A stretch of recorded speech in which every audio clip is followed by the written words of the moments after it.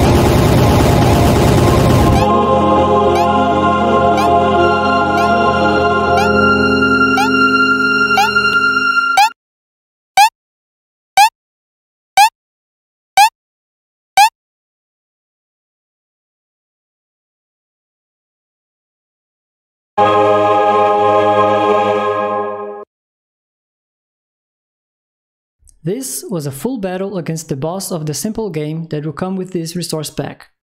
Now I'll go over how the AI is set up in the action manager behavior for this actor. Keep in mind that what I explained here in regards to the boss's AI might differ from the final version of the simple game, and that this pack works both for platformers and top-down games. A proper step-by-step will be done for the actual tutorial video once this pack is released. In the action manager behavior, you configure a list of all the actions that can be called. This doubles as a priority list, with items on top having priority over the items on the bottom. Each action has its own percentage chance of being called, number of times it can be called, an action index, and its own conditions to check. Action index is similar to the face of the AI. Starting at action index 0, only actions that match the current action index can be called. You can set or modify the action index on each action, and you can specify actions that happen regardless of the current index. When calling an action, it can be a trigger, an action sequence, or an action from the command list behavior. Now let's go over each of the boss's attacks. It starts its AI patterns as soon as the player enters its range. Alternatively, it has the option to retaliate against an actor that attacked it. Its first 3 actions correspond to the dynamic soundtrack. As its health drops, it calls an action to cue the next piece of the soundtrack.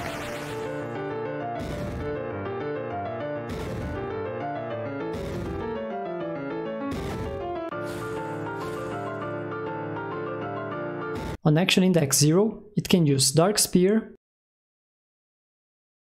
or Dark Wave, both incrementing the action index by 1. On action index 1, it can use Fire Energy or Dark Energy, incrementing the action index by 1. On both indexes 0 and 1, it has a 50% chance of performing a melee attack, which doesn't advance the action index. On action index 2, it uses Dark Bomb and resets to action index 0, forming an AI loop.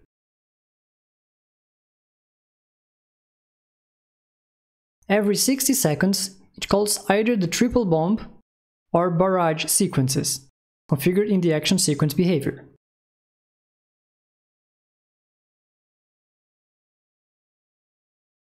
Each has 3 distinct actions: flying to the background, performing the attack, and flying back while switching sides. This doesn't advance the action index number. When its health reaches below 25%, it will execute a desperation move. This is only executed once throughout the entire battle. Afterwards, the attack pattern changes a bit. On action index 1, it uses a mix of both fire and dark energy as a single attack. For the timed attack, it now waits 30 seconds instead of 60, and uses both the barrage and the triple bomb in the same attack.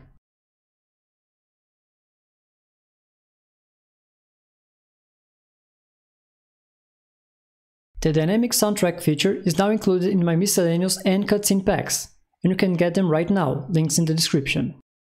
To end this video, I'll leave you with a second battle against the boss, using only the fireball, melee attacks, no flight, and a little surprise at the end. I'll have links in the description below to my itch.io page, where you can get my stencil resources, as well as to my Twitter, where you can get updates on what I'm currently working on. Like and subscribe for more stencil content, and thank you so much for watching.